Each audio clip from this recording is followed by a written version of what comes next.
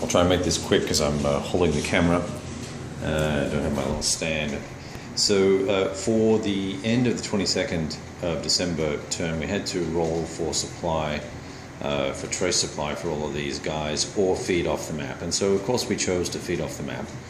Unfortunately, that A, took a long time to count up all the steps because there are a significant number of units, and B, it was expensive, probably in the order of, well, that's all the SP counters there. Now, of course, some landed on the 5 side, some landed on the 2 side, but you get a feel for the expense involved there.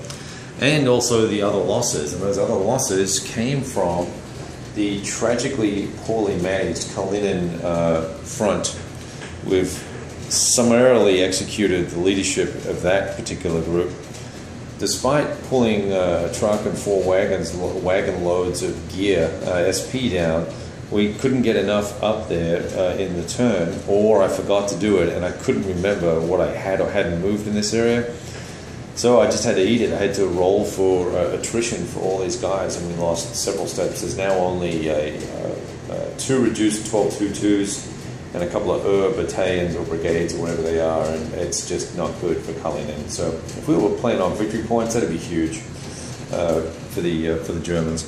Now, as we've progressed into the next turn, Soviets picked up initiative, which is a good thing, and we've managed to put the extender in place, which means that everyone will be in supply this turn. And we'll kind of take things from there and see how we go. I will give you a little update a little bit later on.